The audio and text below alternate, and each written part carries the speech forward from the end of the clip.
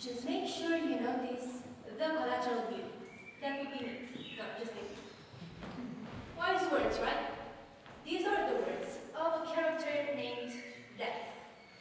And these are the exact words that help me conjure what I want to tell you today. 2 steps. Firstly, I need you to disconnect from the daily life. And secondly, I need you to notice the collateral view. Now, what does this collateral beauty mean? It might be something that represents the positive part of a hopeless moment, or it might be a parallel perspective to the one that we've been used to. What does parallel mean in this sentence? It means that if we don't let ourselves actually realize that there's a beauty and a collateral positive part to everything that happens to us, we might never actually intersect with it. So, I've heard all my life that this creativity is inhibited by rationality. And creativity is a great source of emotions, especially happiness, satisfaction, or fulfillment. Smari showed in a study that people usually feel happy when they smoke a cigarette, drink their favorite cup of tea, maybe watch the sunrise, or the sky at night. And even more, to make an opposite idea of the thing I've told you before. I've heard all my life that happiness consists in graduating, having the perfect job, getting married, having kids. When does the satisfaction appear? Certainly not in these moments. Come on, let's be honest. You may be proud of yourself, right? But you may not actually be happy. This is because us as a society, and people usually make a confusion between this fulfillment and happiness sensation with proudness.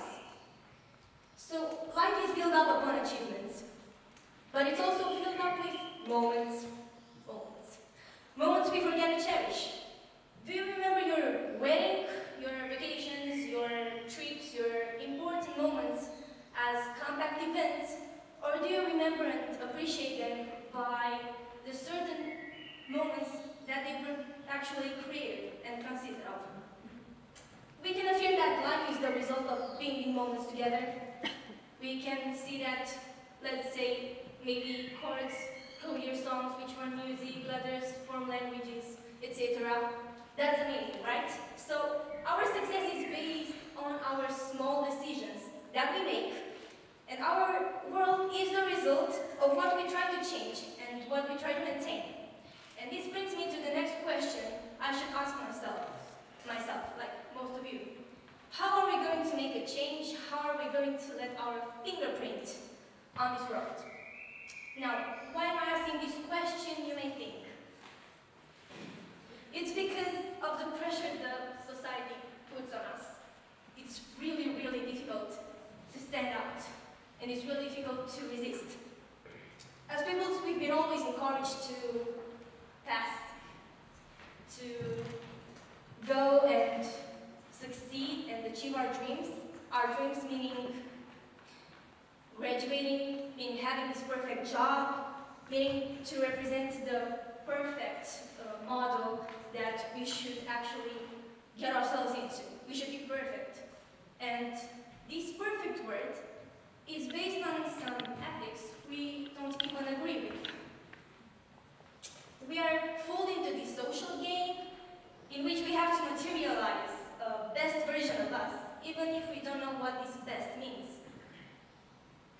And this applies to all of us. But there is a person, maybe there is a person, who will have the courage to stand out from the crowd, and actually want to make a change. And they will be told this: no matter what you do, you'll never amount to anything more than a single drop of water in the limitless ocean. And that is the exact moment when we abandon and when we let ourselves agree with the statement, you're just a teenager, you're really just a teenager.